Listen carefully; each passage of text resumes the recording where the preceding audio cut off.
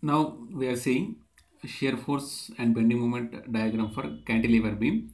So here a cantilever beam is given with 3 point loads, that is 6 kilonewtons, 4 kilonewtons and 2 kilonewtons acting at different points on this cantilever beam. So to draw shear force diagram and bending moment diagram, first of all we have to calculate shear forces at different points or locations on this cantilever beam. So here let us calculate shear force at B. So first of all, to calculate shear force at any point or at any section, let us define what is shear force at any section or at any point. So the shear force at any point is defined, or section is defined as the sum of the forces to the right or left of the section or a point. So here I will start from right side and I will move to the left of this diagram. So in that case I am taking all the forces to the right of the point or a section. So here to calculate or to write shear force at point B. So to the right of B no forces are there, but exactly at B point load is acting.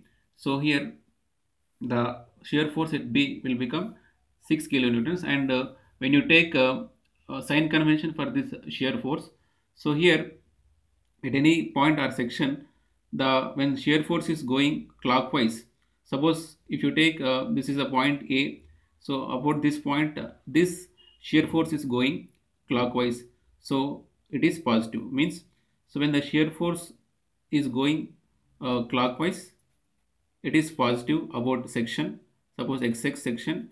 So shear force is going here, it is going clockwise, and here also it is going clockwise, so it is positive.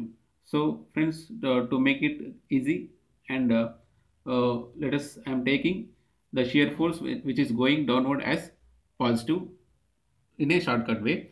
So here the shear force or the force at B or the point load at B is going downwards, so I am taking it as positive. So here the shear force at B is 6 kilo newtons. And here next, shear force at C. So as I told, sum of the forces to the right. So to the right we have 6 kilonewtons and it is going downwards, so it is positive. Plus at C point load is acting, so this point load also we have to take, means it is the all of sudden load which is acting exactly at C. So this also we have to take here. So 6, and this is also going downwards, so it is also positive. 6 plus 4 is 10 kilonewtons is the shear force value at point C. And let us calculate shear force at D. So sum of the forces to the right of D. So here we have 6 going down positive plus 4 going down positive, and here at D 2 kilonewtons is acting, so it is a point load which is acting exactly at D.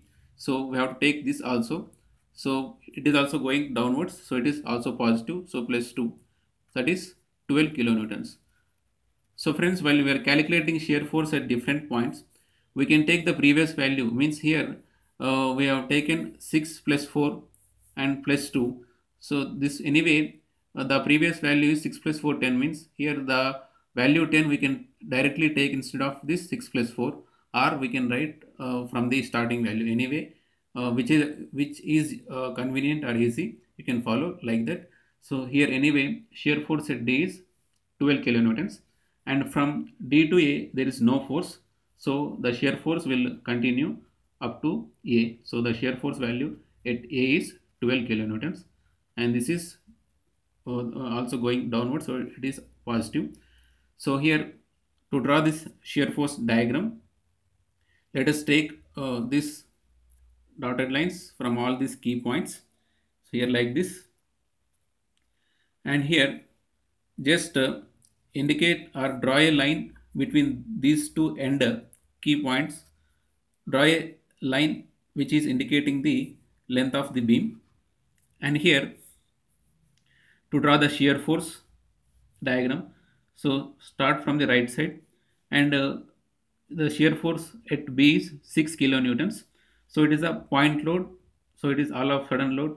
So to indicate this we will take a vertical line, so it is positive. So when I have taken the line to indicate the length of the beam, So above line I'll take it as a positive, and the below line I'll take it as a negative. So here 6 kilonewtons is positive, means the shear force at B is 6 kilonewtons, which is positive. So and it is a point load, so I'll indicate with the line such that it is indicating all of sudden load. So 6 kilonewtons I'll take approximately this much. So according to that we have to indicate the other load values.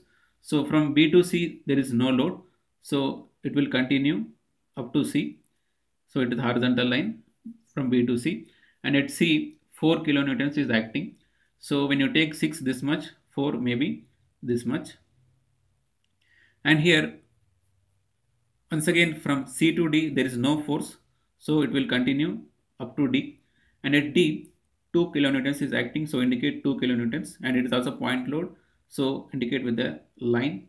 And from D to A there is no load, so continue this up to A, and this close this diagram. So total is positive, so total diagram we got also above the line means, so this will indicate positive. So at B it is 6 kilonewtons, the value of shear force. At C it is 6 plus 4 10 kilonewtons, and at D it is 12 kilonewtons, and at A also it is 12 kilonewtons. And from the diagram we can understand that the shear force value at A is also 12 kilonewtons, and this how we got means it is a reaction of this cantilever beam at the support. So this 12 kilonewtons indicate the reaction force of all these forces, so that we are getting 12 kilonewtons at A. So next, to draw the bending moment diagram, let us calculate bending moment at different points. So here first of all when you will define what is bending moment. Suppose if a force is acting at a point A, suppose force is F is acting, and we require bending moment at some point O. So I require bending moment at O because of the force F. So let us take the distance between these 2 points as D. So I require moment at O because of F. So moment or bending moment is defined as force multiplied by the perpendicular distance between these 2 points, means where the force is acting and where we require the moment. So it is force multiplied by the distance. So this will give the moment or bending moment at that point. So here when you take or when you want to calculate bending moment at B, so it is force multiplied by the distance. So at B we have force, but at B only we require moment. So B to B distance is 0.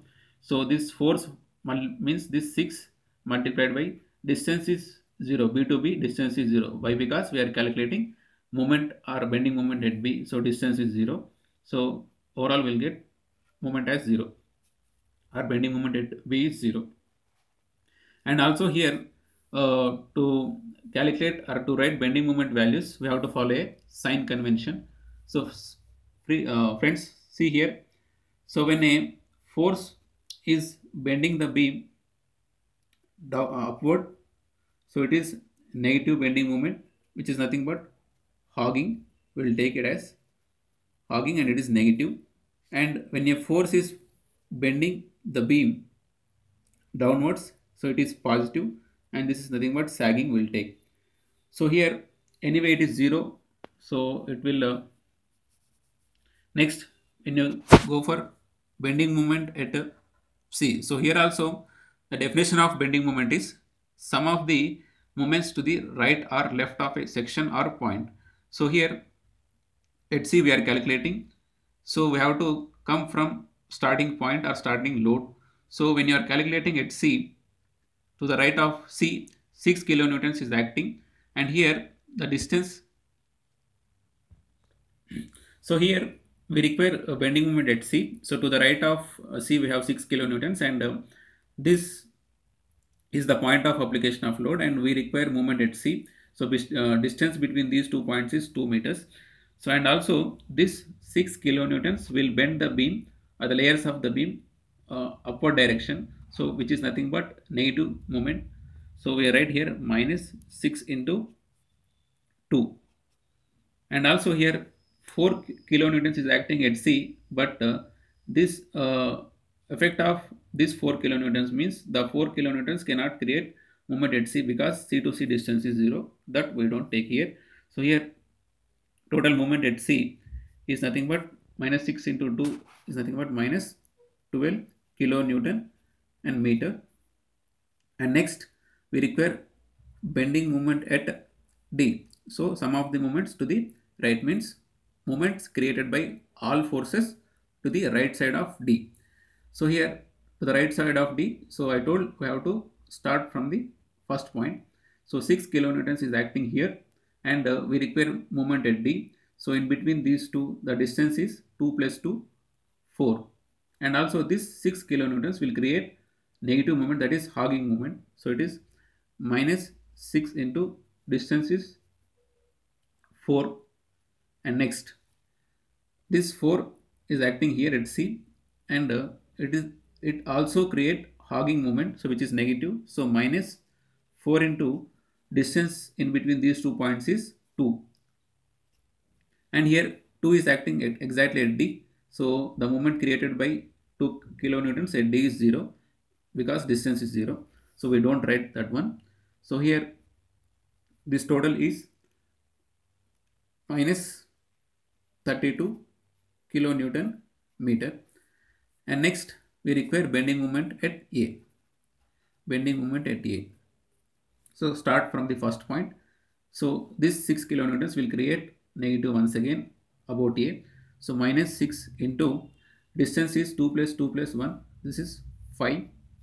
And next 4. So it also creates minus or negative moment. So minus 4 into distance is 2 plus 1, 3. And next 2 is there. So it also creates hogging negative moment. So minus 2 into distance is 1. So this total moment at A is minus 44 kilonewton meter. So load value and distance is meters. So these are the bending moment values at these key points. So let us draw the bending moment diagram. So same way, just take dotted lines to indicate the key points here.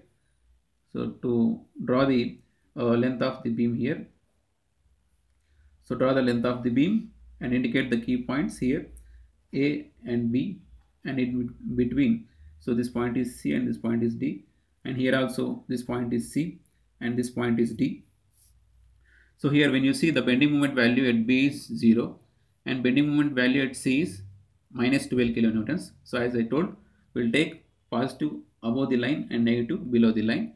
So here at C is minus 12 kilonewton meter and B is 0, means from 0 to minus 12 means downward. So here to draw the bending moment diagram, it will depend upon the shear force diagram. So when you want to draw bending moment diagram between 2 points, so observe the shear force diagram between those same 2 points. So if we have a horizontal line between 2 points, between those same 2 points we will get a inclined line in the bending moment diagram. And if we have the shear force diagram, if we have an inclined line itself, we will get same those 2 points, we will get a curve here, parabolic curve. So here between B and C we have a horizontal line. So in the bending moment diagram we will get a inclined line, and it is 0 to negative, so the inclined line will be downward direction. So here take a proper scale or proper length to indicate 12, 32 and 44. So I am taking 12 this much. So 0 to 12, that is minus 12 means negative downward direction, horizontal line, and here inclined line. So this is inclined line, and here it is 12 kilonewton meter, and just don't write once again negative here because we have already taken downward direction is negative. And next from minus 12 to minus 32, minus 32 is happening at point D. So if this much is a 12 and 32 may be this much at D, so minus 12 to minus 32 here. So once again between C and D we have horizontal line. So here we'll get inclined line here. So minus 32 maybe up to here. So it is 32 kilonewton meter. And next at A we have minus 44 kilonewton meter. So 32 to 44. So 44 maybe this much if you take. So minus 32 to minus 44. So or it is 32 to 44 kilonewton meter. So here also between D and A we have horizontal line. So here we'll get inclined line in the bending moment diagram between those two same points. So it is inclined line here, and here close this diagram. So this total is negative here, and it is 44 kilonewton meter. So this is the bending moment diagram for this case. So this way we have to draw the shear force and bending moment diagram for the cantilever beam with the given point loads. So if you require, you can hash this space also to look the diagram in a neat manner. So you may hatch this diagram. For more videos, please subscribe and activate bell symbol. Thank you.